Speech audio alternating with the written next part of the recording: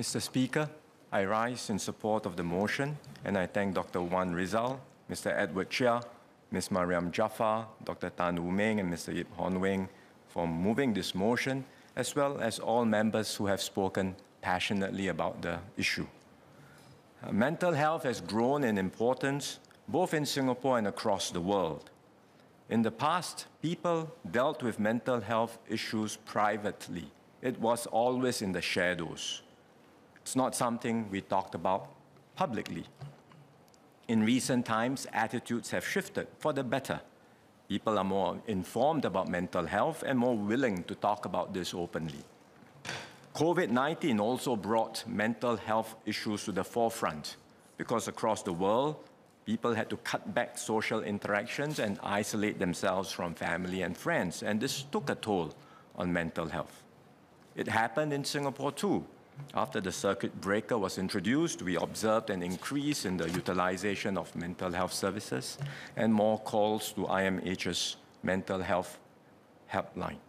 And that's why we set up the COVID-19 Mental Wellness Task Force, which later became the Interagency Task Force on Mental Health and Wellbeing, chaired by SMS Janil. The work of the task force builds on previous national efforts to improve the quality and accessibility of mental health services in Singapore. The task force has published the National Mental Health and Wellbeing Strategy, which sets out concrete plans to plug existing gaps and to strengthen our mental health ecosystem. We will now translate these plans into action. Our plans are not static. We will continue to evolve and update them, including taking on board the many useful suggestions from members in this debate. So let there be no doubt, the government is making mental health and well-being a key priority in our national agenda.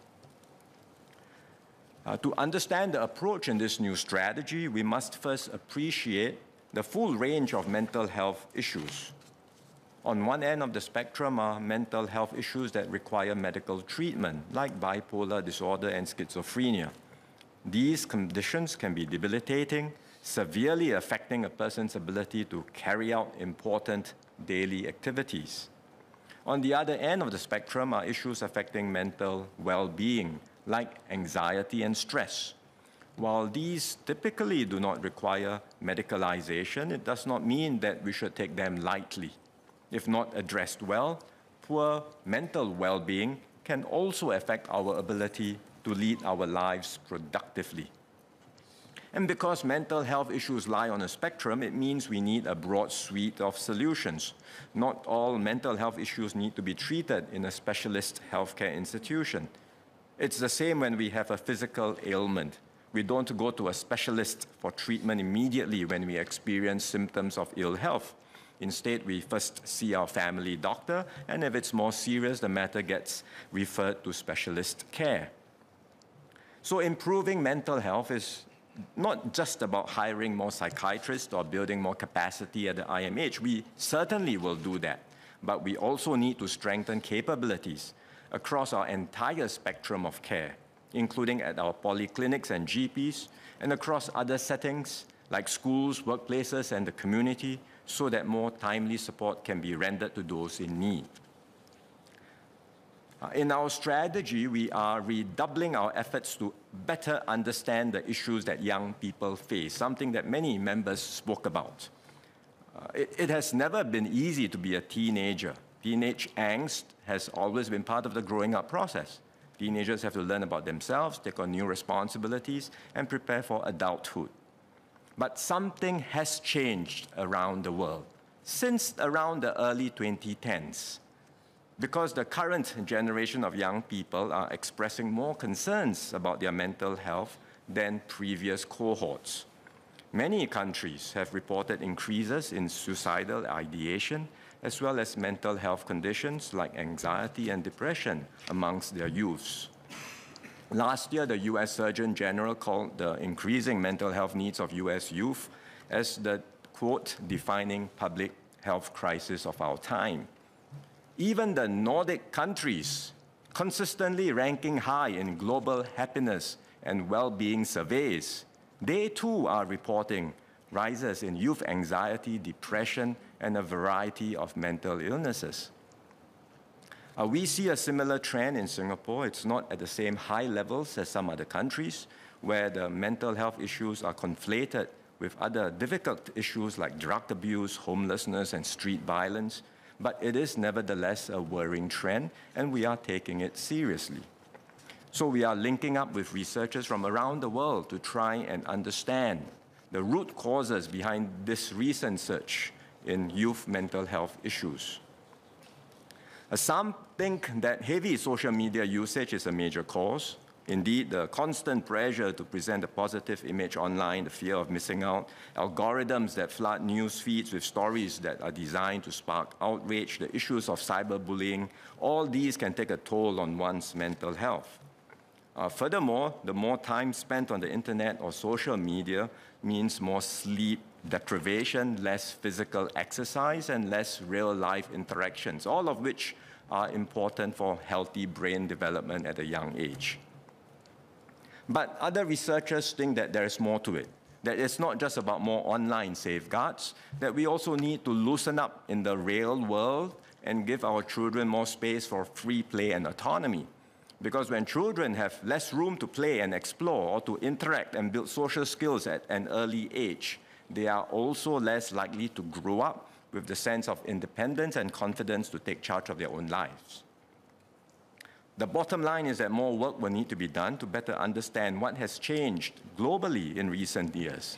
It's an area that requires further research and study to identify the key causal factors and the interplay between the factors so that we can design and put in place appropriate interventions based on data and evidence to better help our young people. So these are some of the considerations behind our national strategies. Let me highlight quickly several key moves we will be making with several targets we aim to achieve by 2030 or earlier. We will increase capacity at the IMH and the redeveloped Alexandra Hospital for those that need specialist care. Capacity at long-term care facilities will also be increased to provide step-down care for those who need it. We will increase the number of public sector psychiatrists and psychologists by about 30% and 40% respectively. We will introduce mental health services to all polyclinics and 900 more GP clinics. We will equip and train an additional 28,000 frontline personnel and volunteers. They serve across our community and social service touchpoints so they can identify people struggling with mental health and offer early assistance. We will also redouble our existing efforts. MOE is on track to achieving its target of deploying more than 1,000 teacher counselors across our schools. And this is on top of the basic counseling skills that all teachers will be trained in, as well as the 1 to 2 counselors that every school will have to support students with more challenging social and emotional needs. We will provide parents with resources to support their children's mental health and well-being needs. We will establish more peer support networks in the community, including in schools, institutions of higher learning, workplaces, and amongst our national servicemen. These networks will have trained peer leaders who can spread the message on the importance of mental health and provide a first line of response to their friends or colleagues who need help. My colleagues SPS Rahayu and Eric Chua, MOS Gan and SMS Janil will elaborate later on some of these areas.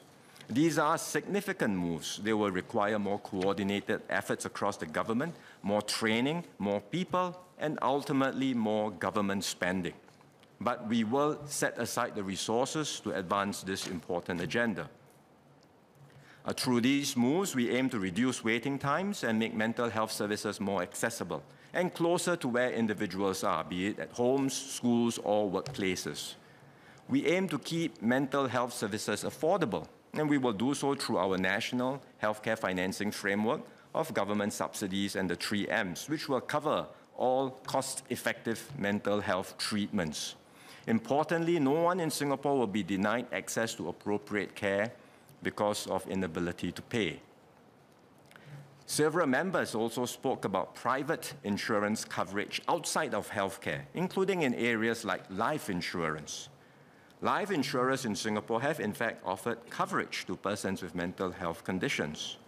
But the underwriting of such persons can be a complex matter as our own data is limited, and insurers here typically reference the underwriting guidelines of global life reinsurers. So we will study and review how this coverage can be improved and ensure that financial institutions deal fairly with all their customers, including those with mental health conditions. Importantly, we will have a bigger focus on preventive care so that everyone can take proactive steps and take charge of their own mental health. We will start young in schools. We want our children to develop good cyber habits so they learn to use the internet and social media safely and responsibly. To be clear, our approach is not to remove all stress. That is not going to help our children. Instead, we want our children to learn to deal with stress at age-appropriate levels. We want them to develop self-belief and resilience and grow up with the confidence to tackle challenges, stresses, and demands that they will surely encounter later in life. We will continue to integrate mental well-being into our Healthier SG and other preventive health programs. We sometimes think of body and mind as separate entities, but they are closely linked, each affecting the other greatly. So staying active, exercising regularly, connecting with friends in person, not online, learning new skills, contributing to a larger purpose. All these sound like commonsensical advice, but they are not so easy to do, and they are foundational habits that will enable all of us to improve our overall well-being. Sir, the government is fully committed to doing more to improve mental health and well-being. But for all these plans to work, we also need to change our attitudes and mindsets. We need to do more to destigmatize mental health conditions so that people do not hesitate to seek help. Stigma reduces a complex and difficult problem into unhelpful labels and stereotypes. It opens people struggling with mental health to discrimination, such as in the job market. It may cause them to be socially ostracized. It makes them feel ashamed, isolated, and stops them from seeking treatment. As I mentioned just now, we do see attitudes shifting, but the stigma remains. We know that, and we can do much more to build a society where we help one another cope with life's stresses and are considerate of each other's feelings and carve out safe spaces for them. We also need to change our mindsets about what we consider success in life.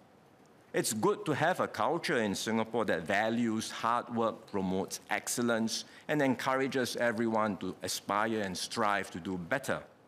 But we should not be unwittingly drawn into a rat race of hyper-competition and endless comparisons with one another just to get ahead of others, but end up worse off as a society.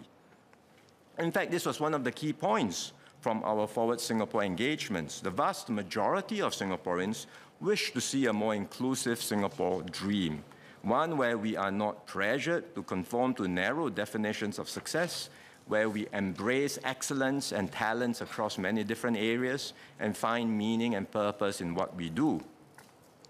The government is making policy moves in this direction by reviewing our education system, narrowing wage gaps, and strengthening safety nets so that everyone can be better assured of their basic needs at every life stage and can have the space to venture forth and be the best version of ourselves.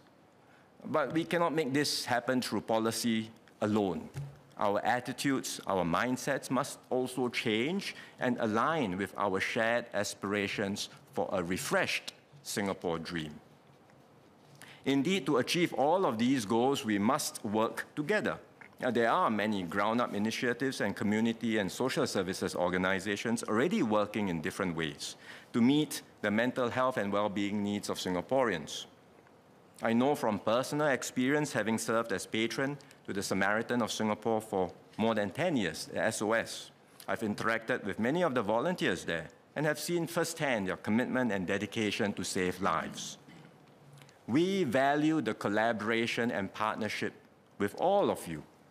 Through the SG Mental Wellbeing Network, we have been linking up with many groups and volunteers to address the diverse needs of our people, be it befriending lonely seniors or providing a safe space for youths to talk about their mental health struggles. The setting up of the National Mental Health Office will enable us to coordinate these partnership efforts more effectively and to better synergize and maximize our efforts on the ground.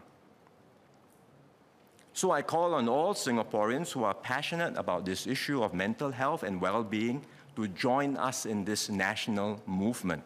We have lots to do and a full agenda ahead of us.